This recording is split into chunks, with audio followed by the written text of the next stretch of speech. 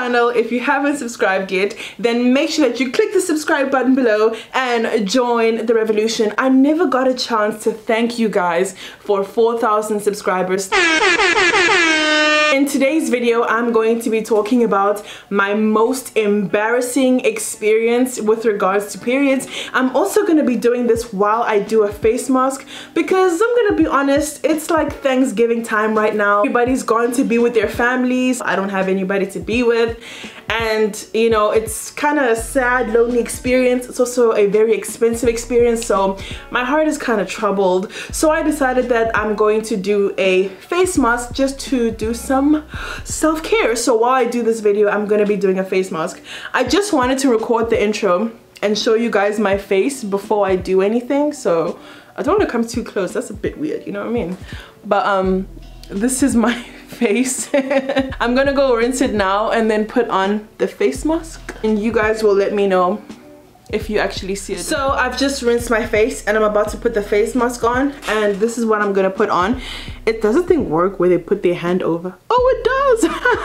It's actually for men and I hadn't realized, but I've already paid for it, so I'm still going to try it. So my most embarrassing experience with regards to periods went a little something like this. The time, grade 10, meaning I was about 16 years old. The place, somewhere between school and a man's car. The story went like this. So what happened was, I was 16 years old and my period randomly started when I was at school, and I had no idea it was supposed to come because that was not the date it was supposed to come.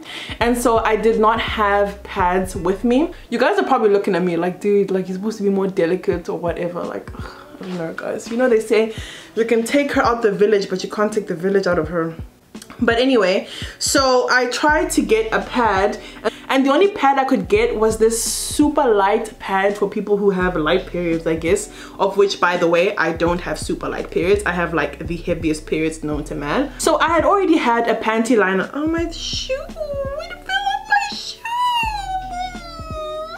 Guys, you know what, let me finish putting this thing on and then I'm gonna come back and do the story because I can't do this. Okay guys, so I'm gonna try to tell this story in 10 minutes because that's how long the timer is. So as I had already explained, my period had randomly started and I had a panty liner on for the day, but I have a very, very heavy flow, so I had already bled throughout the whole like panty liner thing. Once I got my pad, my whole entire mood changed. Partially because I was annoyed that suddenly my period came at the wrong time. Also annoyed because I didn't have the resources that I need. And this also stresses the importance of having schools and organizations that have pads like in bathrooms and stuff. And I say free because not everybody can afford pads, or not everybody has the money they need at that particular time, but that's a totally different conversation. Anyway, so my mood changed because of my sudden period, but also because my period pains had started kicking in. I was in a lot of pain and I am a heavy bleeder, so I have a lot of blood coming out of me. I feel very uncomfortable because, again, I had already bled a little. I struggled to find a pad, and the pad that I have is super light, so I'm worried that it won't be enough to carry me through the whole day. But at that time it was already after break, which means I only had about 4 periods or something like that after school. So cool, I get through the entire day. I'm not talking to anyone. I'm mad, I'm annoyed, I'm in pain, I'm uncomfortable. I want to go home. It's the worst feeling. I want to cry, but you know, real niggas don't cry, so I was not about to cry. Especially at school, because when you cry at school, everybody makes a fuss and people get close to you. I didn't want anyone to get close to me because I was feeling really insecure. Like, what if I smell, or like, you know, things just weren't right with me.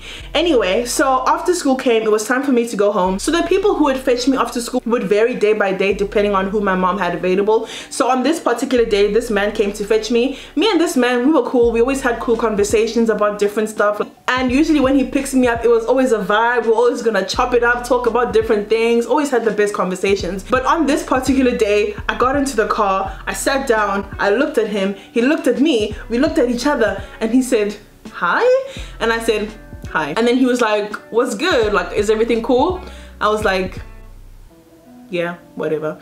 And then he was like, okay. Now mind you, the drive from my school to my home was literally about 10 minutes long. I had had a successful day. I didn't bleed on my skirt. I was clean on the outside. Everything was good. So I was like, okay, I've made it through the day. I just need to get home. When we get home, I step out to leave the car, and when I look back, what do I see? Hey! I see blood on the stupid seat. Oh God, please, no, no! I had bled on his car seat. And so at that point, I look down at the seat. I see the blood. I look up and he's looking at me and I'm looking at him and we're looking at each other in total silence. It's literally like,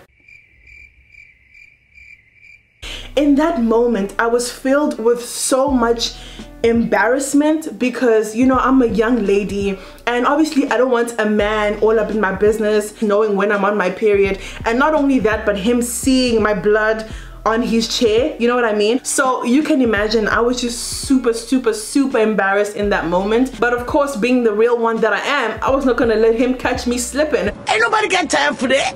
So I looked at him and I was like, listen, I'll be right back. And I said that with the with the strongest, hardest voice I could get from myself, when in my mind I was like,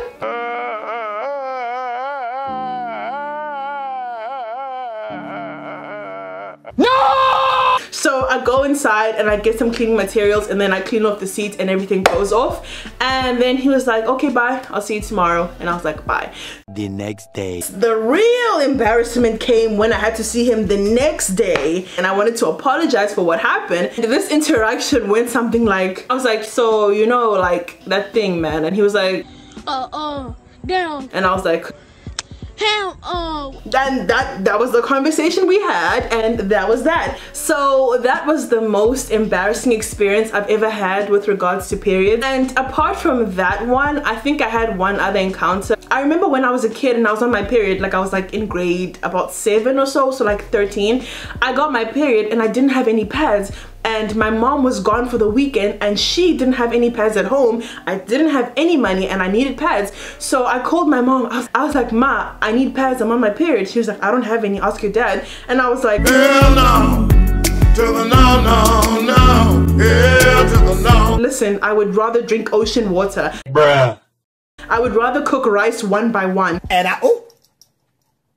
I was like, don't you have any money somewhere? Come on, like, just, if I find money, I can walk to go buy pads. There was literally no, when I say no money in the house, there was no money in the house. That time, my whole entire dad was upstairs. And I was like, let me tell you what we're not gonna do. We're not gonna ask him. And it was only Friday, meaning my mom was only gonna be back on Sunday. So I told her, I'm just gonna use tissue. And when you come back on Sunday, you're gonna give me the pads that I need. Essentially, if God don't do it, it just won't get done. It's gonna take a miracle from God. If God don't do it, it won't get done. So obviously she spoke to my dad and he gave me pads. And it was the most awkward interaction I think I've ever had in my life, because he walked into the room and he was like, you need these? And I was like, yeah. And I took them and he walked away. And we never spoke about it again. And again, I had never spoken to my dad about periods ever before. I had assumed my mom told him because that's what moms do. But we had never spoken about it. So to be in a situation where you have to accept pads from someone who is not supposed to know about your period, it was so awkward. You're in my business?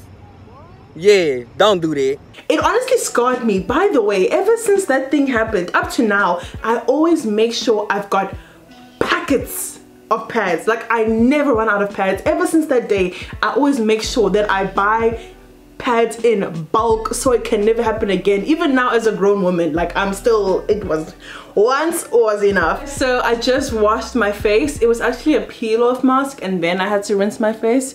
But this is what I look like now. I don't know if you guys actually see a difference. My skin doesn't feel smoother.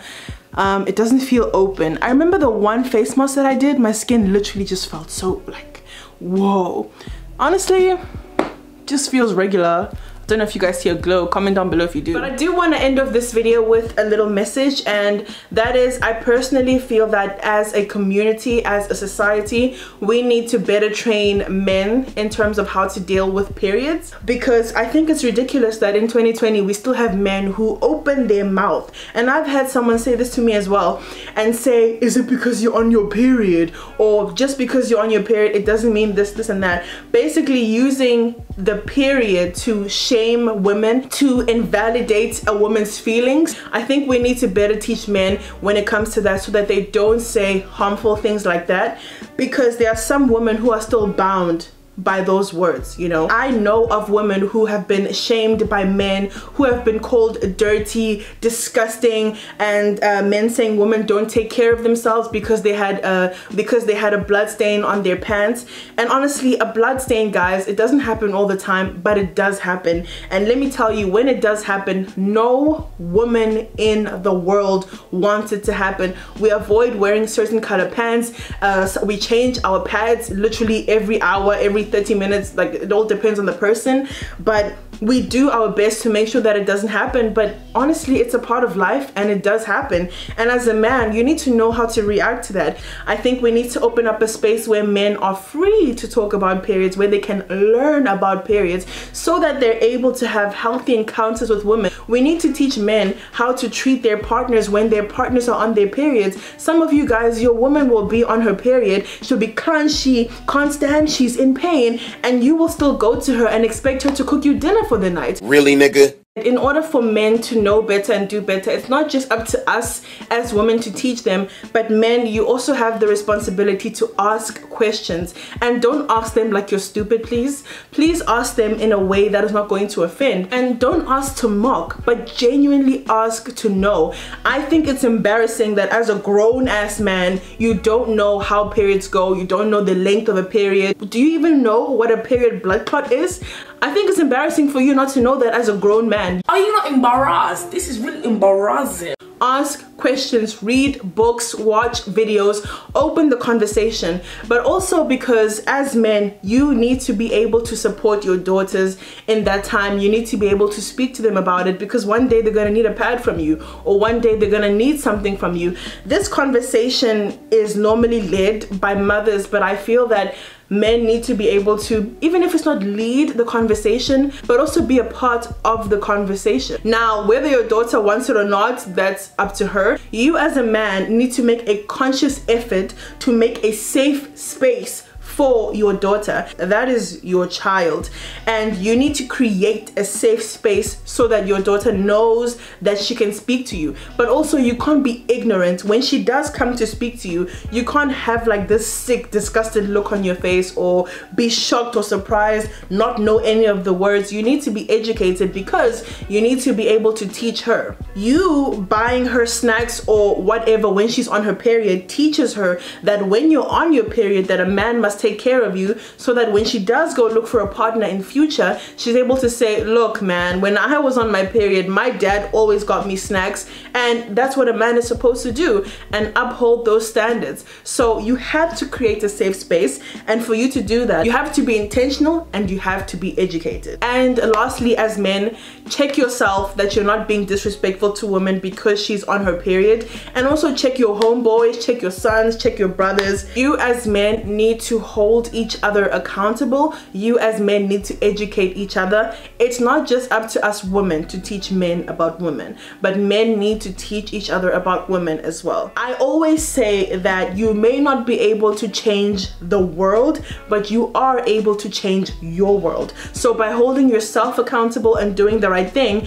and holding your friends accountable, you influence the people around you, and they may go influence someone else, and suddenly you don't even realize, but you've changed a whole community. That is how change happens in the world, and it starts with you. That's it for today, guys. I hope you liked this video. Don't forget to comment, like, share, and subscribe, and I will be back with more videos. Any video suggestions, comment down below, and I'll try and make it happen for you.